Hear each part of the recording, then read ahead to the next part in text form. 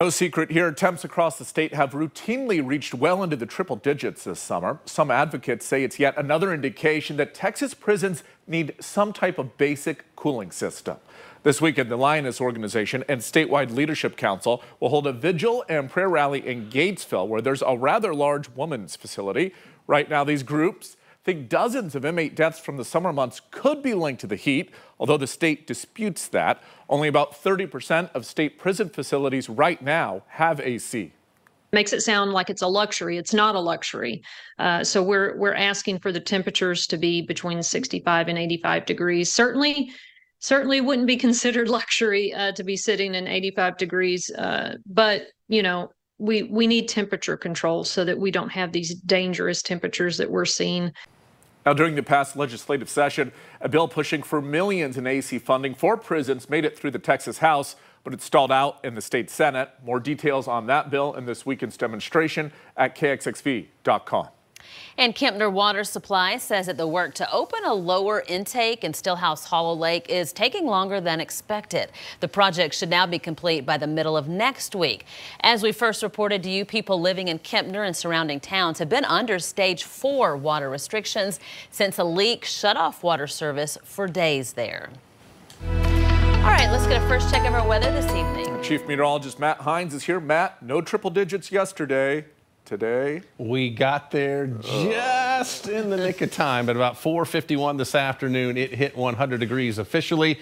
And a lot of folks, even out west, already getting into those triple digits as well. Amarillo, Lubbock, Midland, San Angelo, Abilene, all the way down into South Texas. Houston was 104 yesterday. They got down to a 99 today, and it was 96 in DFW. Here at home, again, 100 degrees even. Waco, Temple, Killeen, Gatesville, 101 in Hillsboro. So we had the triple digits today. They really take off as we head into tomorrow around here.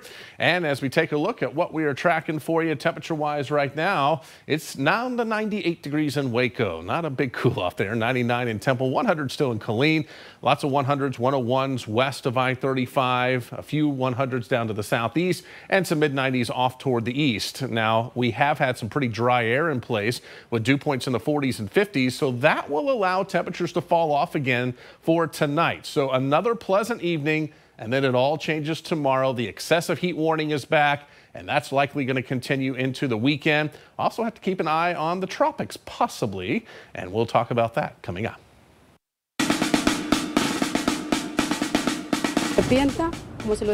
I just spoke with her, and I pray God forgives them, that she repents and she becomes a better person.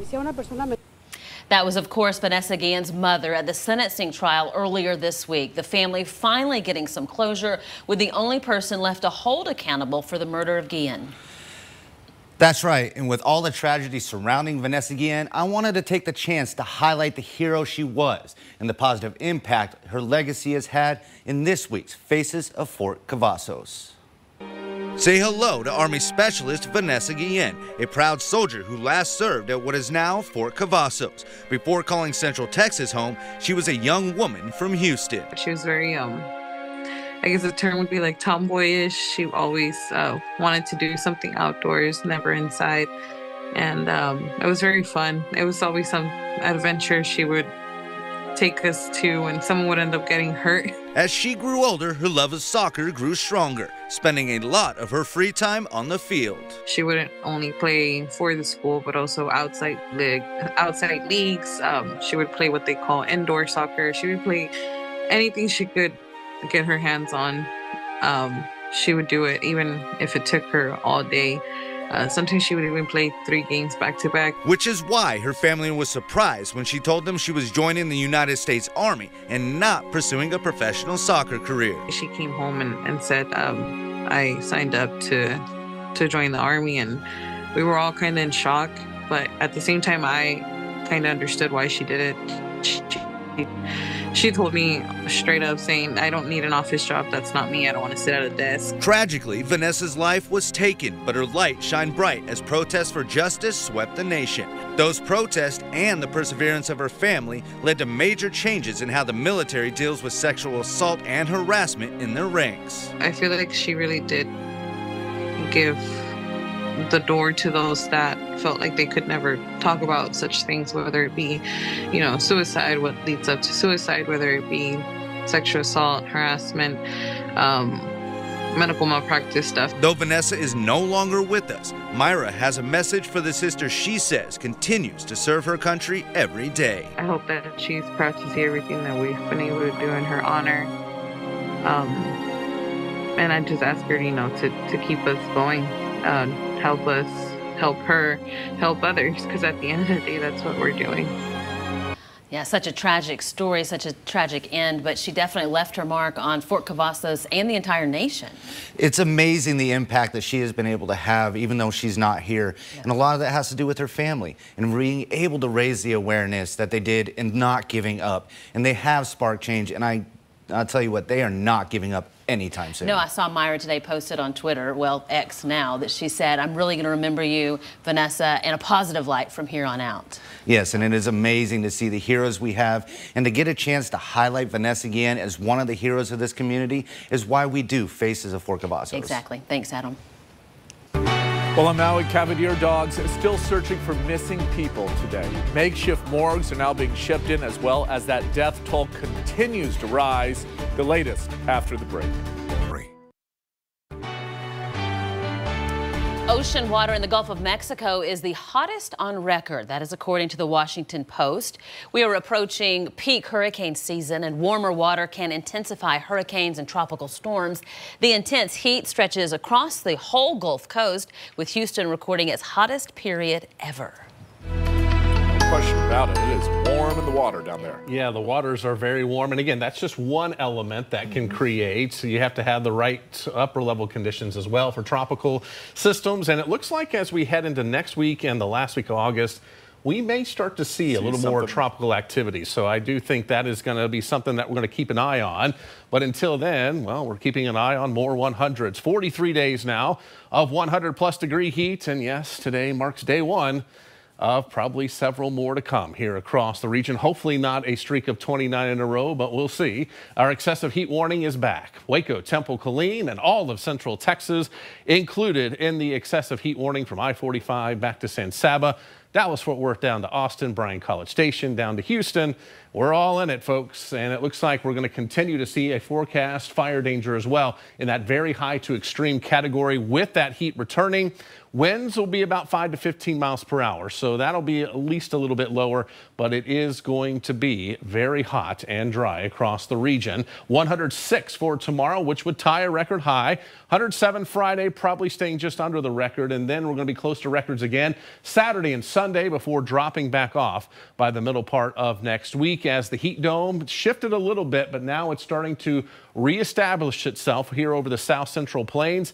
It's going to be here through the weekend. That's going to keep the heat going, blocking any thunderstorm activity from getting into our area as well. But as I said, and as that was just mentioned, the Gulf of Mexico waters are very warm.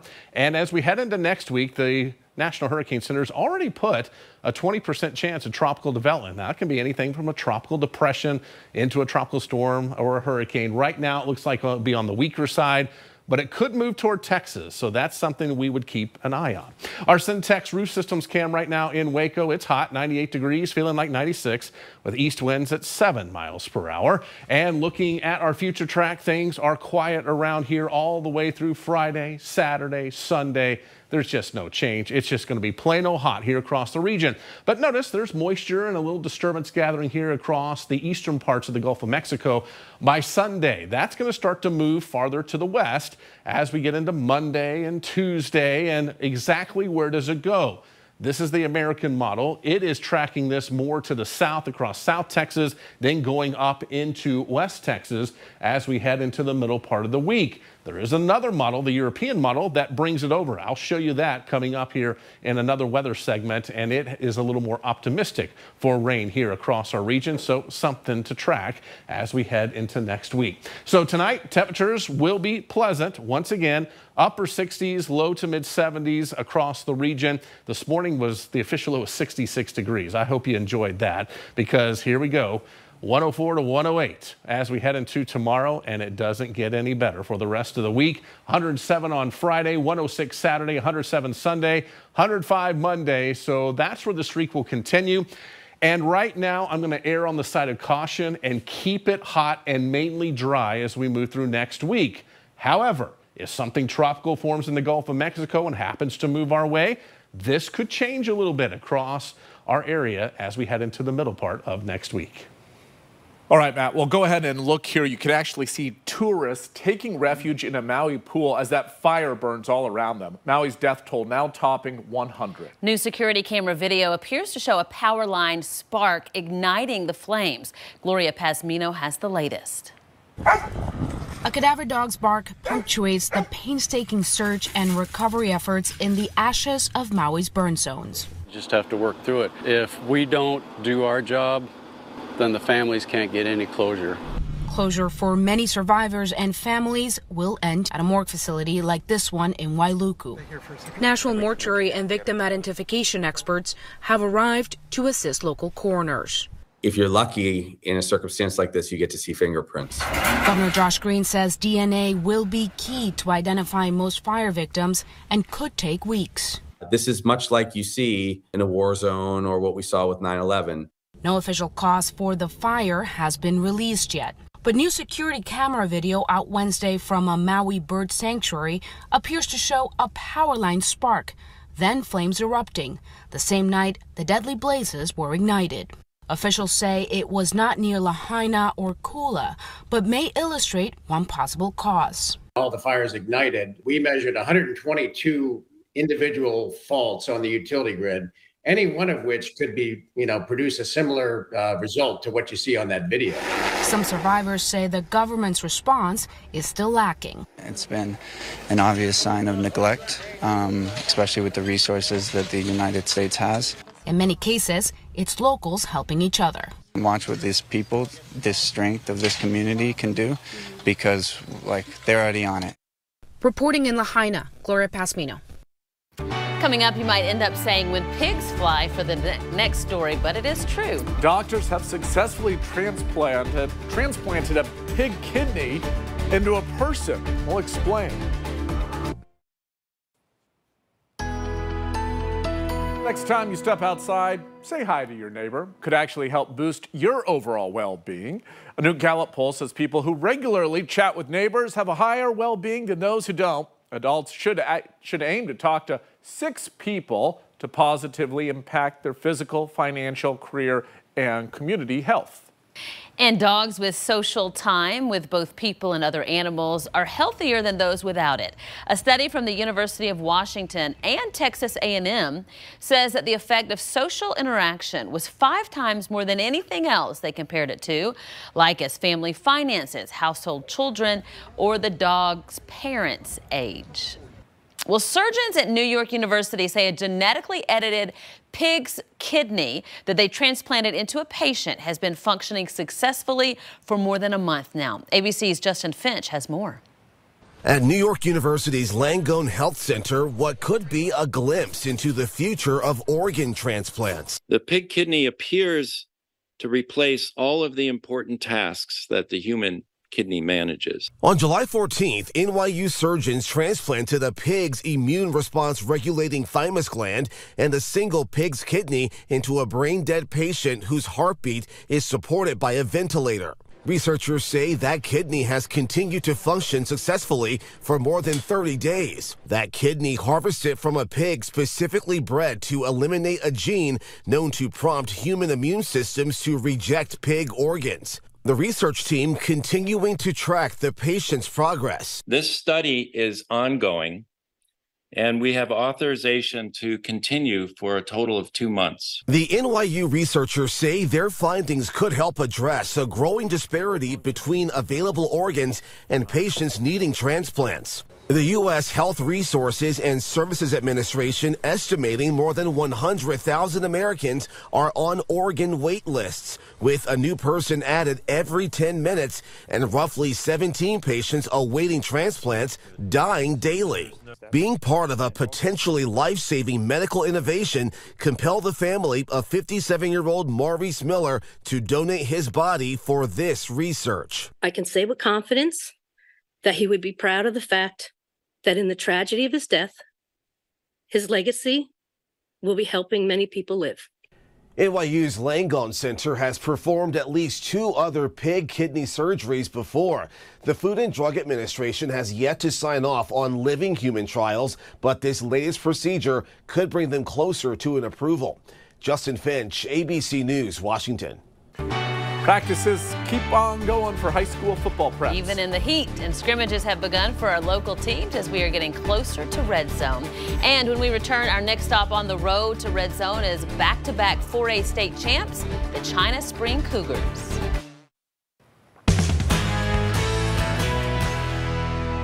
Last season, China Spring football was crowned state champions for the 2nd year in a row. The Cougars are back on the field getting ready for this season. 25 Sports anchor Shaji Adam is there. The China Spring Cougars are back on the football field. Last season, the Cougars went 15-1 and were crowned back-to-back state champions, a near-perfect season that can still be built off of. Yeah, I think you use it as a lot of experience. You know, we were down in a lot of games, had a battle for the entirety of a game, and so being able to, the adversity coming back from that has been huge for us. Last year we lost a game that our kids weren't used to doing, and so I think it shows a lot of things to the younger guys of, hey, things aren't always going to go as we plan. It's the battle and the relentless effort. Quite a number of seniors graduated from last season's championship team. With fresh faces on the field, the Cougars know it will be an adjustment. Just kind of do everything right, just max effort every time you can, just be more with the team than with yourself. That's what I think it means. It's interesting to see the dynamic of a locker room and a team atmosphere with a whole bunch of new guys. And it shows that, hey, we've got some things we got to build on. Allows guys to lead the locker room, allows those upperclassmen and those returners to kind of show the younger guys the ropes of this is how we act when we travel. This is what the weight room looks like. These are the expectations that we do not deviate from. They got to see those new Cougars in action as China Spring took on Franklin in their first scrimmage. We're just trying to play fast, not really think about what we're doing, just go out there and just play fast every play and try to be good. You know, they're an extremely tough opponent. You know, obviously in two-a-days we're not game planning towards anybody, but the type of offense and the physicality that they bring on both sides of the football is really good for us to kind of set the tone of the season of gauging where we are, what we need to work on, and obviously with a high caliber program like that, it gives us some confidence when we do have success. The Cougars will begin their season against Lorena Leopards on the road on August 25th. Reporting from China Spring High, Shaji Adam, 25 Sports. And here's a look at what's ahead in the next 30 minutes of the show tonight. Ever heard of going to school in the forest? One local elementary is trying it, or more on the farm. We'll explain. Plus, it's been 1 year since the Inflation Reduction Act passed. Some think it's working, others not so much. Summer vacation, that's in the past for most of the kiddos here in Central Texas. And for one local school, their students had some new friends when they came back to campus. 25 News reporter Alicia Nespreto has details. It is time to head back to school, and here in Lorena at the Summit School, there was so much more than just some textbooks and paper waiting for the kids when they started on their first day.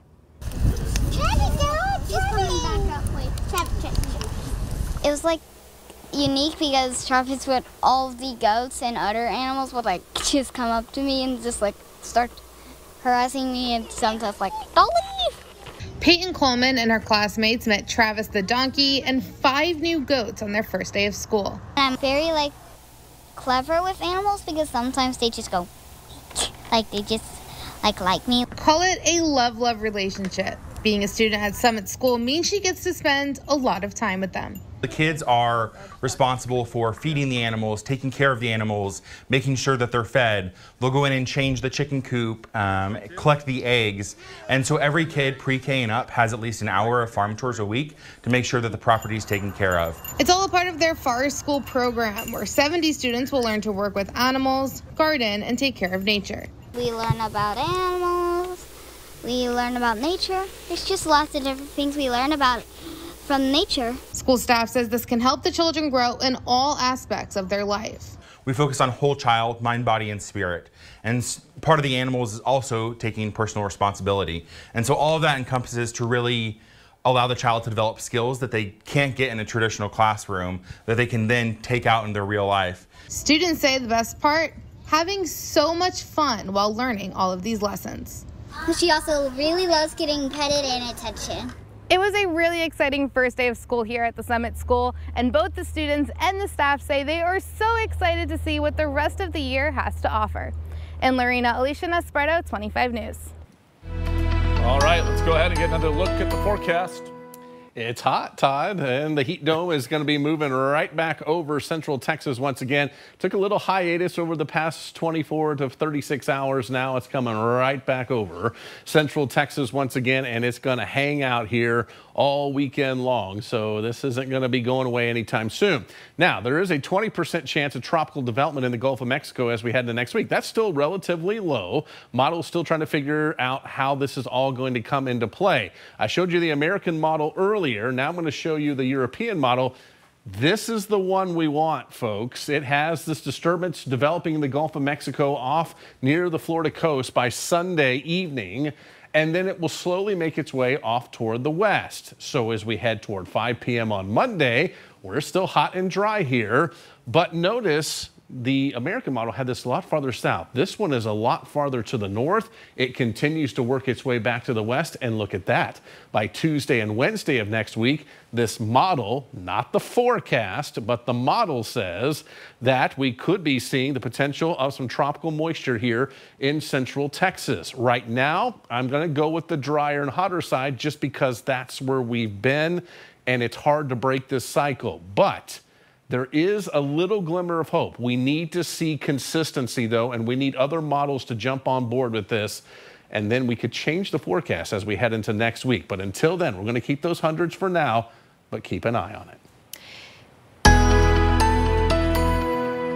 A controversial law passed by the Texas legislature is facing a legal challenge before it takes effect in a few weeks. The measure would ban gender-affirming care for children. Michael Atkinson reports. A lawsuit against the controversial ban on gender treatment for minors was considered all but inevitable. Even the bill's author, Senator Donna Campbell, issued a statement last month saying she had anticipated a legal pushback. But now, just weeks before that law takes effect, enforcement of the measure could be in jeopardy. Imagine you are receiving medical care. You're doing well, and all of a sudden you're told, wait, we actually have to stop, even though every doctor you have seen and every major medical association has supported this law. Governor Greg Abbott signed the measure, known as Senate Bill 14, into law back in June. The ACLU filed a lawsuit the next month, but the controversy and the pushback goes back much further than that. We saw clinics closing, doctors fearing that their license would be stripped from them, and parents truly having a crisis on their hands. Attorneys for the state declined to do an interview with us, but they began laying out their case late this afternoon, with the bulk of their argument expected tomorrow. Today, the plaintiffs suing the state presented several doctors and parents of trans kids to tell the court about gender treatment and what implementing SB 14 would mean for them. And this conversation is one that's being had nationwide. Several Republican-led states have passed policies like SB 14, bans on gender-related treatment for minors, and many have faced similar legal battles. It plays well with sectors of the conservative base within the Republican Party. And some of those cases have resulted in injunctions, much as plaintiffs are calling for here in Austin. Coming up later tonight, teachers are embracing AI in the classroom this fall. Still to come, we'll tell you how they're using it as a learning tool for students.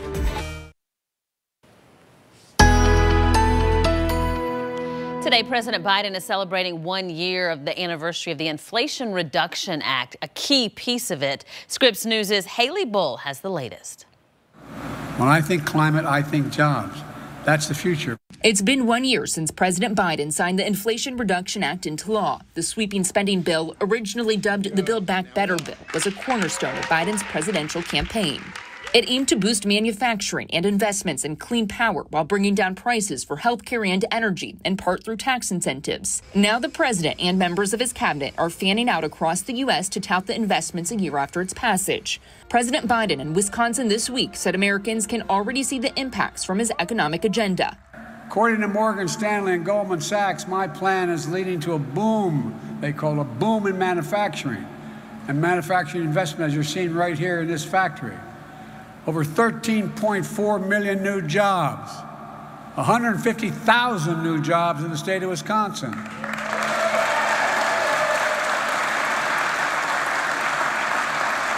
Nearly 800,000 new manufacturing jobs nationwide.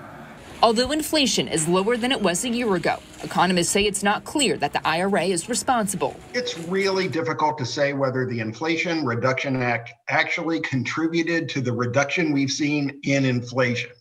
And it's because we live in a dynamic economy and lots of things have changed over the course of the last 12 months. Clark and other economists credit lower gas prices and the Federal Reserve increasing interest rates with helping to tackle record high inflation. They also point to the untangling of supply chains after COVID. That's one area where the White House says the IRA has helped lower inflation. As the supply chains have gotten back to normal, goods inflation has tracked them pretty closely one-to-one, come way down. So it's one of the reasons why inflation is much improved, because of the unsnarling of supply chains. It's a reminder of the importance of those investments. But President Biden seemed to admit he wished he called it something else, telling an audience at a fundraiser in Park City, Utah last week, quote, "I wish I hadn't called it that because it has less to do with reducing inflation than it does to do with dealing with providing for alternatives that generate economic growth." Still, administration officials credit the legislation with helping lower costs, for instance, on prescription drugs, major job growth, and a boom in manufacturing. And officials say there have already been more than $110 billion in private sector investments in clean energy manufacturing since the bill was signed. Specifically, the White House highlights investments of $10 billion in the solar industry, $64 billion